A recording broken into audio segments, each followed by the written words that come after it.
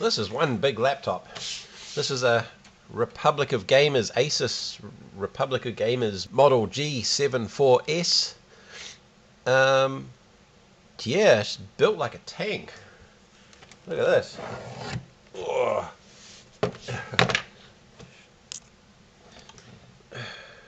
Check out the profile on that.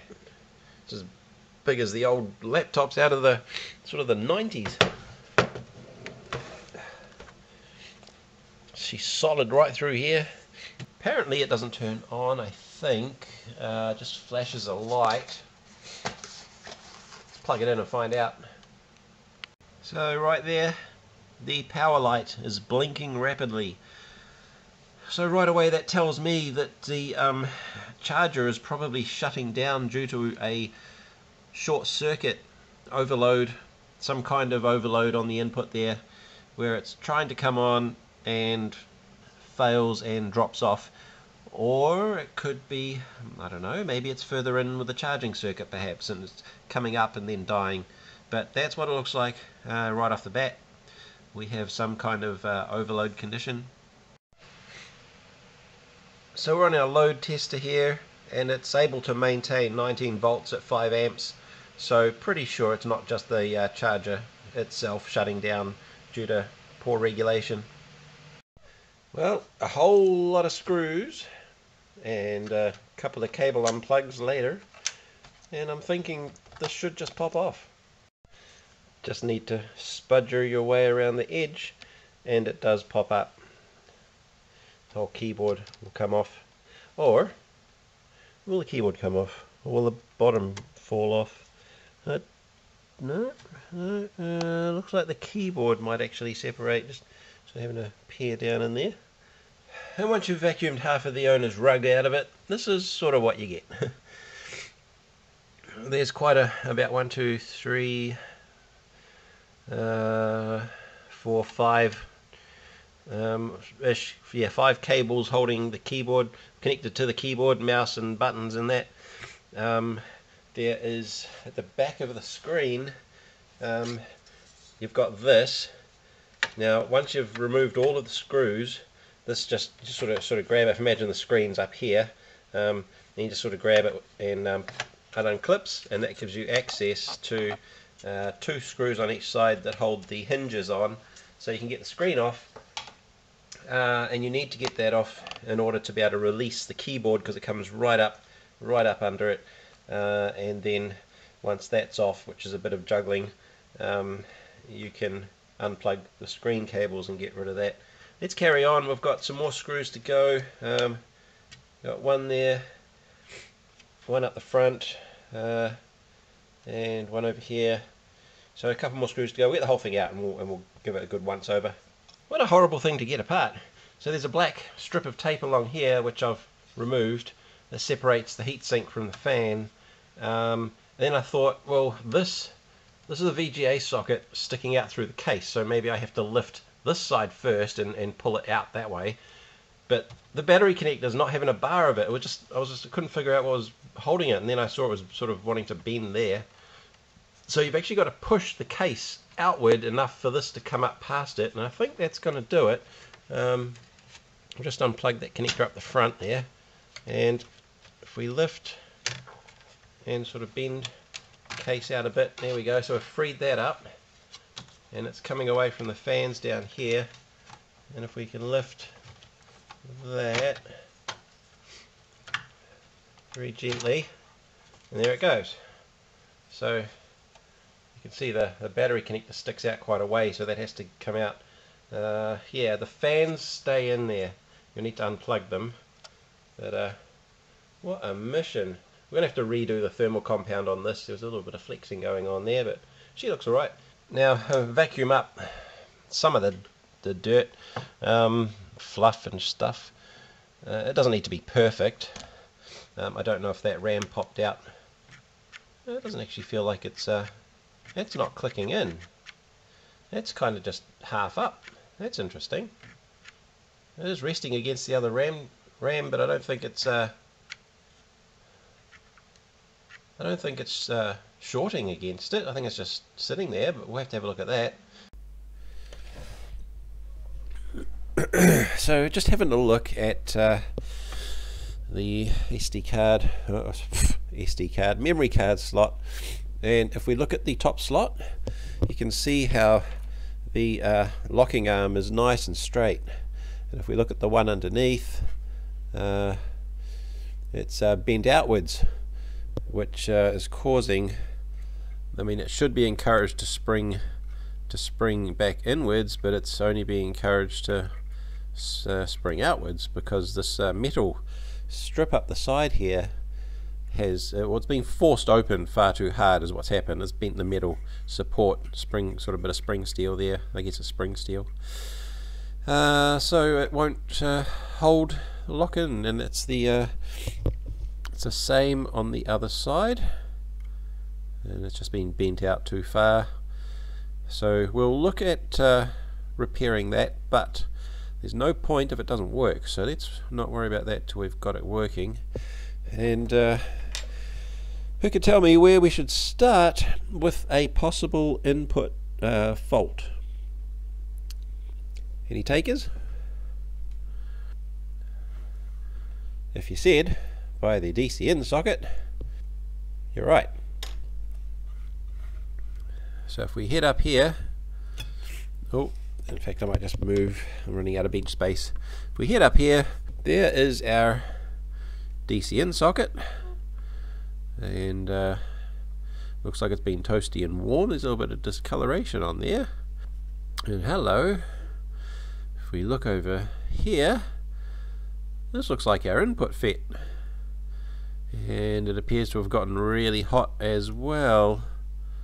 Now input FET is not going to be connected to ground. Geez, look at the tarnishing on there. It looks like that's got hot. This whole area has gotten hot. So yeah, the input FET's not going to short to ground. It's going to pass our input current through to the rest of the circuit. So something that it's feeding, I reckon, has got real hot. And if we go in closer,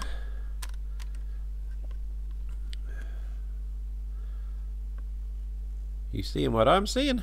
Giant crack. Giant in microscopic terms. This thing's blowing its lid. So we've got discoloration on here with the these will be low resistance current shunts for measuring input current. That's gotten really hot, all that blue tarnishing, so hopefully they are still okay. The first thing in line, I think, and I'm just making a educated guess here, is that once our DC in passes through here, we have two FETs here and a large inductor. So these two FETs at the top, and they are going to be switching, my guess possibly, switching the 19 volts in and dropping it to maybe 12 for the rest of the system to use, perhaps. Just if I had to guess. But that being what looks like the first thing in line here, because we've got goes through our MOSFET, through the current sense resistors, and we have what looks like traces that run here. Yeah, so one of these is going to switch to ground and one of them is going to switch to power, and at the moment I would bet that the one that switches to ground is probably our fault that's shorted and has dumped all the fault current through this little unit and blowing it. So first of all, I'm going to take a resistance measurement from our DC input and just see what it is measuring to ground directly. So if we go from, you can see a little bit of solder there, which that's our center pin. It just comes through to here, so it's pretty easier to poke onto that. There's two of them that jump across. So we go here, and then ground is going to be usually any bit of copper, exposed copper. So we'll jump onto the screw mounting hole here, and that's not it. So let's just go to the outside of the case here. I'm not getting a reading there. Here we go. Okay, so our exposed copper is definitely ground, but there's no short. That's interesting. So it's not our power supply that's shutting down. If we go to resistance, we've got 13,000 ohms. So I'd almost guess what's happening is the light's flashing because it can't pull enough current through our damaged input FET there. It's not probably not a short to ground as much as it is this is just burnt out, and it can't of course pull any current through it, so when it tries to turn on it lights up briefly, it fails. Let's measure the output of this inductor to ground. Well, I got 3 ohms there, so that seems a bit low. I don't think I should have 3 ohms there. There's a positive rail. It's marked at 25 volt caps. What is this showing up at? Okay, so they are hundreds of k ohms, so that's okay. But to come straight off this inductor and have a low resistance is a bit concerning. Let's have a little bit of a quick look around, see if there's any other darkened, damaged looking components. Looks like that goes straight to our graphics chip. Okay, well, let's start with the obvious. I mean, may as well. I don't have a schematic.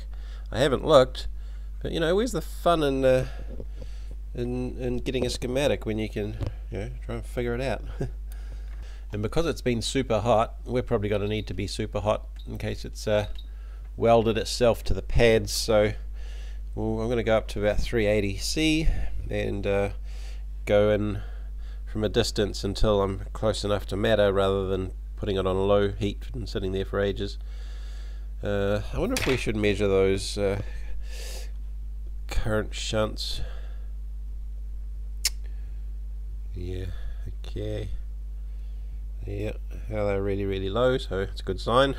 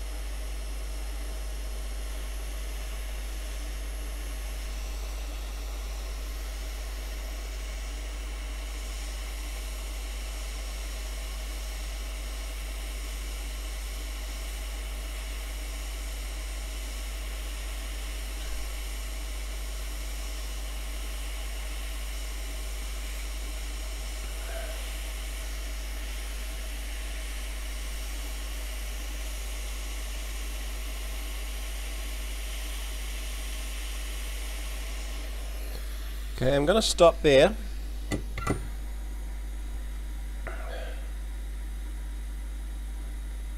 Because I could actually see the PCB starting to delaminate, which is not good. One should never really pull on stuff while it's hot. And we might have to try a different approach. I think, like maybe something like this.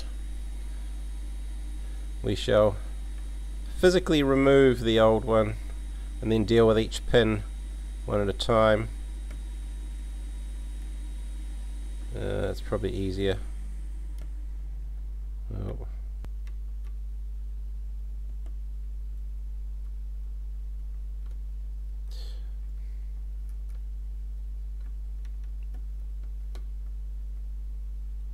I think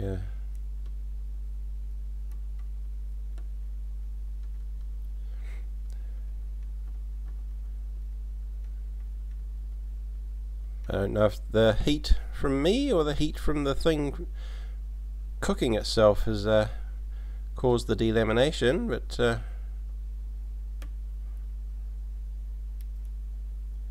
we go. We're only going to be the main top trace there anyway, so We wouldn't have lost much if it did come up. Anyone get that number? So it is an FDS6679 AZ, and it's a P-channel MOSFET, good for 13 amps with a 9 milliohm on resistance, specially designed to have a low on resistance for high powered devices like notebooks and gaming notebooks that suck a lot of power. So there you go. I don't even know if I got one of those or equivalent. We have to have a look. Here is another random laptop board. I don't remember what model it is, but there's a FET beside the battery connector, at least. I don't know where the DCN is on this, but yeah, it's in that area. 44079, and as you can see, it is a P-channel MOSFET, minus 30 volts, 12 amps, pretty low resistance, RDS on, depending. I don't know what our gate source voltage is in this particular application. Where is that other data sheet we had? Does this give a rating for a given VGS? RDS on, oh, there we go, 7.7 at 10, 11, 4.5. Yeah, minus 10 is 13 in this one, and 7 in that one. So the resistance differences aren't huge. I think we could throw it in and see what happens. At least we can find out if it's going to work or not, or if we have other problems, and go from there. If it feels like it's getting a bit too hot when it's on, because its RDS is too big, then we'll need to get the original spec. But for now, we just need to make it work and make sure everything's happy.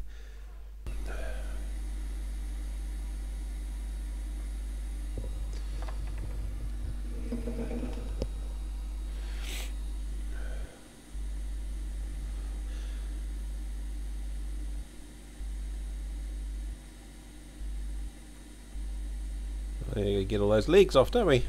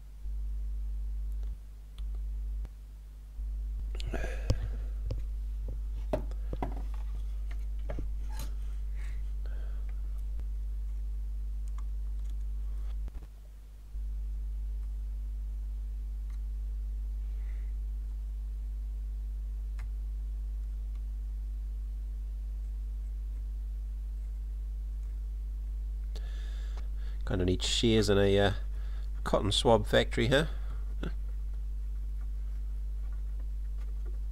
Do another resistance check. Curiosity. To ground on here. I mean, I think this could be a main processor line, given how low it is. It's not dead short though. It's up around 3 ohms, 2 or 3 ohms.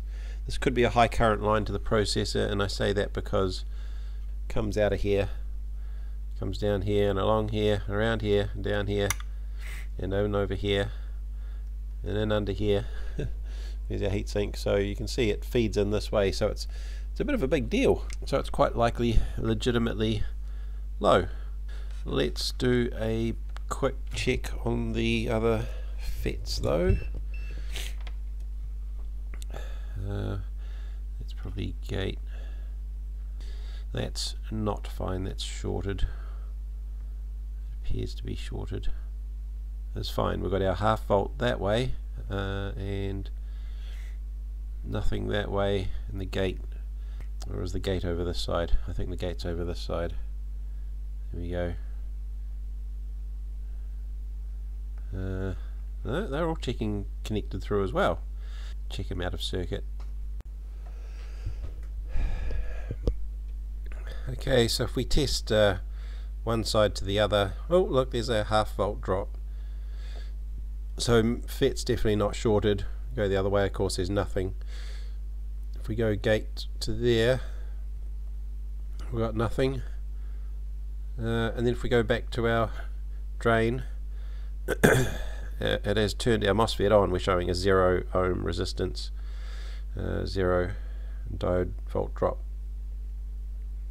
One way you can turn these off is to put your finger on them, and the capacitance through your skin just discharges the gate enough to switch it off, so that you may have to hold it on for a couple of seconds, but certainly enough to turn them off again, and then we're back to our normal body diode. So they're testing fine, so there's not a problem there. I feel like I should run this up on the bench supply so that if it is going to draw an excessive amount of current, we'll be able to see and deal with it before it cooks, instead of waiting for something to happen because we can't see the current draw. You ready to see some smoke? Actually, I'm going to turn the current down a bit more. Let's just tap it on and see what happens. Oop. Nothing. No, very brief. It's 20 milliamps. And nothing happens. It did draw a bit of a surge initially, but I think that's probably just caps charging up. Yeah. Okay, we're still at half an amp capable. Cool. Okay, well while it's on, let's do a quick voltage measurement off that inductor, just to see if it's creating some kind of rail. Voltage in 18.9, near enough. Voltage on this inductor up the top that we were concerned about. Nothing. Nothing at all. So maybe we've got 19 volts on the current shunts. So maybe this doesn't kick in and do anything. Maybe. I mean, our battery input circuit's on the other side of the board, the far side of the board. So maybe this doesn't kick in and do anything until it's told to. Maybe we've got a 3-volt regulator happening somewhere else. Maybe I should probe some more regulators and see what's going on. What have we got on the other side of the board? What's going on? Nothing. Oh no, way down there. We're still at 19 volts. We got nothing over there. Nothing there. Nothing up top. Just measuring up in the middle of the board here. Got nothing all round. Nothing over by the processor. And very little going on. Nothing by the RAM, of course. I tried to find specs on that GPU, and it said 75 watts. It's pretty high powered. That would explain the heat sinking on the supply to it. It's quite likely that a couple ohms is extremely valid low resistance for a chip like that. So I thought, well, let's not just assume anything, and I flipped the board and I found we have 5 and 3 volts steady over here, so it's probably running. Let's get it in the case and see what the standby light's doing and see if it turns on. And what do we got? No light at all, but then I have got the battery out of it, so if that was a charge light, then I suppose that would be it. So what happens if I push the power button? Let's look at the screen. And power. Ooh. I have a white light down by the keyboard. I have a backlight. I have an image. Oh yeah, we got BIOS. Cool. Okay, looks like Looks like another case of see bad replace bad, and not much fault finding to do really, which is good for us and good for the owner. I've also straightened up the arms on the RAM slot, and it's holding securely. Just had to bend them the other way inwards to stretch the metal back that way. It seems to be good. Let's get the whole thing back together with the drives and make sure it boots and functions. It probably needs to do some sort of self-recovery. Oh, there we go. Yay, that took a while. I mean, for a high-spec gaming PC, that took a while. I do not know the password. Not to worry. She's done. Thank you for watching another one. I hope you're all healthy and well, given the current circumstances around the world. And we'll catch you all next time.